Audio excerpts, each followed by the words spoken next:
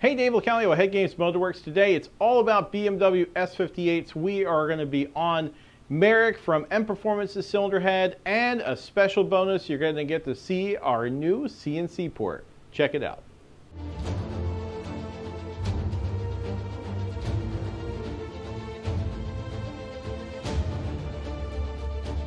If you look at these cam journals, these things have been hit pretty hard.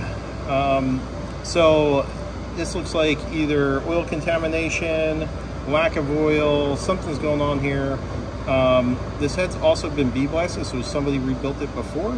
And you can see here, all the cam journals have this not shine to them because it's been blasted. And we don't know, maybe there was some junk left in the head, and this is what we're seeing now. But all the journals have been kind of hit. But if we go back to this one, this is the worst one.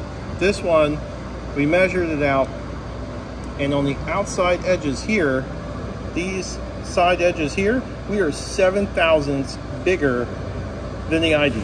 The ID, we have about 3 thousandths of clearance, which is about the max you want to see. These have 7. See here, more of the same. When I was talking about how they blasted it, it looks like crap. I don't know why anybody would not just shine these things back up. Yeah, I would say some of it is just for aesthetics, but when you care about your stuff, this is what you do. You shine these things back up. It has stock springs in it. I think we've made over 1,000, right around 1,000 with it. They tipped the valve. You can see here, there's, I don't know if you can see it, but there is some cut marks from where they cut it. And let's look at the other side. One thing I noticed right away was that not all the valves looked that they were at the same height. And so I zeroed this off the camera. This is a bridge mic. And I'm just looking to see what the average is on the end of the valve. So we're at like 6 there. We're at 10. Look at that. Almost 18. Look at this guy. He's around 8. So all over the place, these things. So this is showing you the other guy, whoever rebuilt this thing, sunk some valves, didn't sink others, or there's something else going on. And this is what the valve seat looks like. This is not from the guy who machined it. This is just part selection, or just putting parts in it. See, you have a valve seat that's a 45 here. Besides, it's round, like it's not even, it's actually not even an angle anymore. But then it goes thin to really, really thick. See how it's not even round. And that is from the valve float. It's just going to beat the crap out of it. And if the guy is just somebody who's going to lap that valve in, you're not fixing this without machining it. So what happens here is you get valve float, and the valve float is just going to beat the valve into the valve seat, and it's going to create wear, and it creates wear where you're not going to have, all of them are not going to be the same. And once you start beating the valve into the valve seat, it is going to change geometry. So then you might have issues where it's holding the valve open even.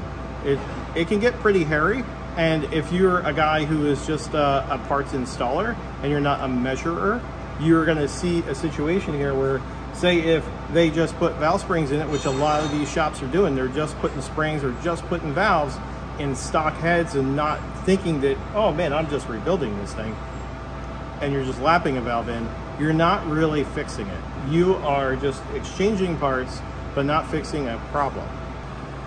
And I say those things because I think sometimes when I'm preaching something, people think I'm just trying to sell cylinder heads, and I'm showing you an actual problem that can be fixed by taking it to a machine shop. Does it have to be HeadGames? No. Do I think it should be HeadGames?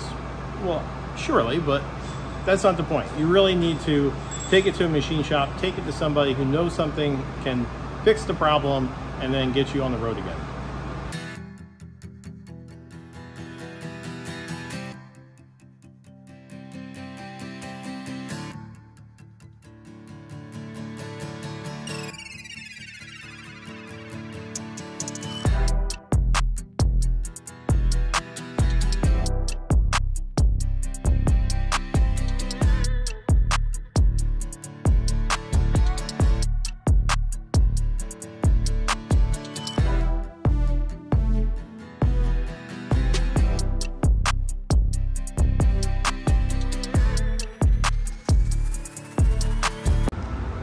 enjoy my pointers.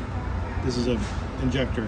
Anyway, pull it apart and see more of the same, where the valve job is no longer square, it's no longer a 45-degree angle, it is round. And some of them are definitely not sealing. You have things that are thick, like this is thin in one area, real thick here, and like this was all beat in here. See how it's all beat in? There's no angle there anymore. This obviously was not sealing. If it was sealing, then it wouldn't do this. And more of the same here. This is really thick here, thin. The whole head looks like this. Do I think it's machine work? No, I think it just got beat in like this. And now you're seeing the repercussions of using stock valvetrain and making a bunch of power. And the only way you're going to be able to fix this is by machining it. Look at that right there. It's like not even... And go like that, you don't even hear an angle. And this exhaust actually wasn't sealing either, so this was probably another one that was about to go. It would burn up because it's not sealing. Look at this guy. Valve is beat. So the whole 45 is beat into the valve. There's a ledge there. The other thing I noticed is there's no more margin.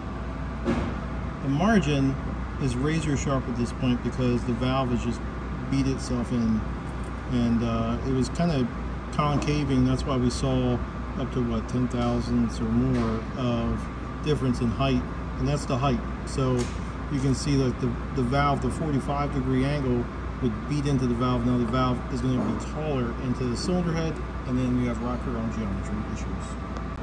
So I also had issues, you can see because I did it on the time lapse, but when you go to put a valve in, some of these were pulling on the lock, and so now you can't really get them in and out. And what I mean by that is from the valve flow, it'll pull on the triple groove here because it's slamming up and down, and it leaves like a little groove here, and then it is no longer the size, so it won't pull in and out very easily, and you're gonna coerce it to come out.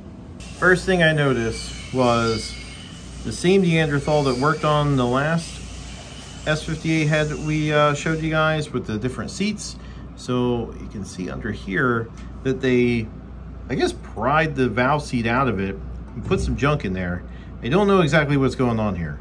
On this one you can see that there was some material missing from the back side of it, and that goes for this one as well.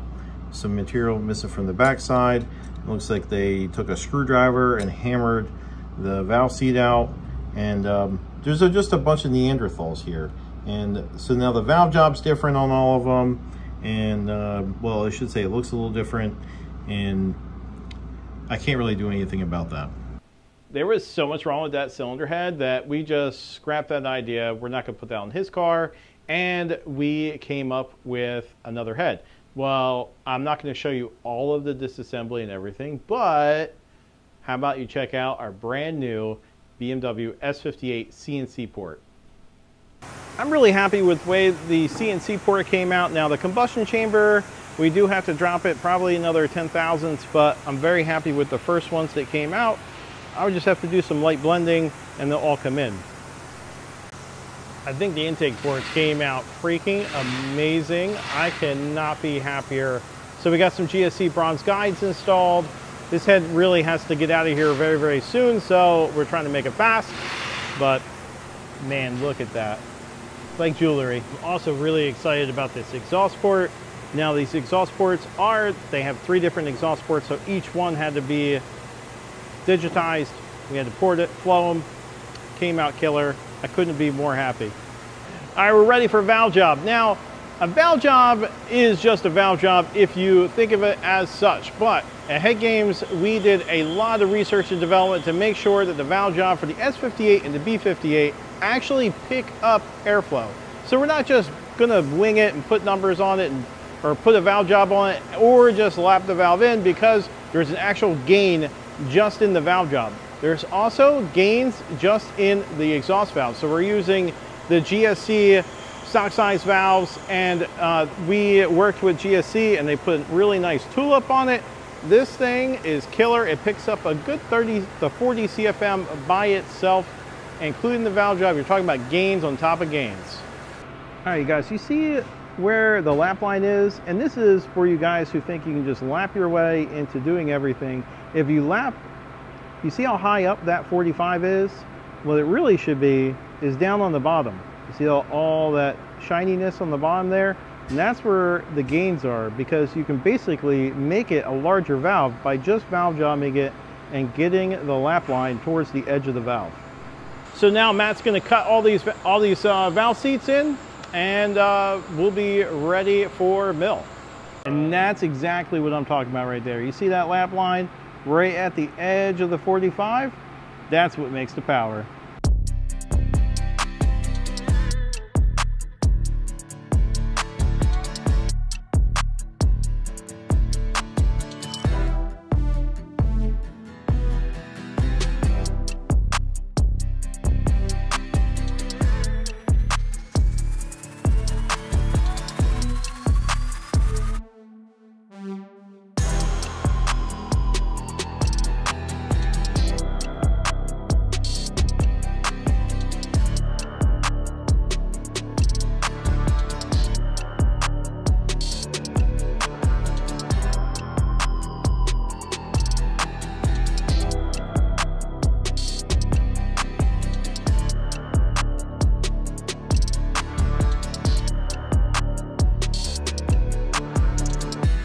So we discussed the valves, and now after the head's assembled, I just want to talk about the valve spring.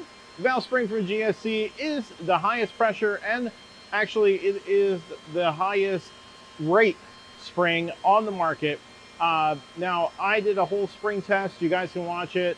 The S58 is actually a tighter spring than the B58. They don't set up the same height. GSC is one of those companies that actually noticed this, and they made a specific kit for each.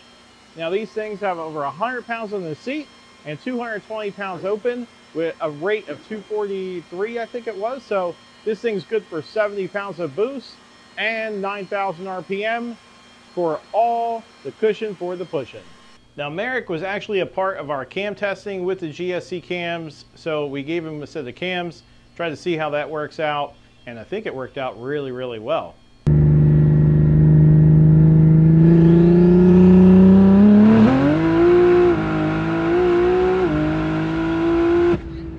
What we're doing there is we wanted to see what does the cylinder head do versus the camshaft. So we checked the camshaft first. It made over 100 horsepower, and it made a whole bunch of torque, and most importantly, it made the power a lot sooner. So now we're going to try the cylinder head. What is the cylinder head going to pick up for power? You'll have to wait and see for that one. Be sure to like, subscribe, comment below. I'd love to hear from you. Toodles.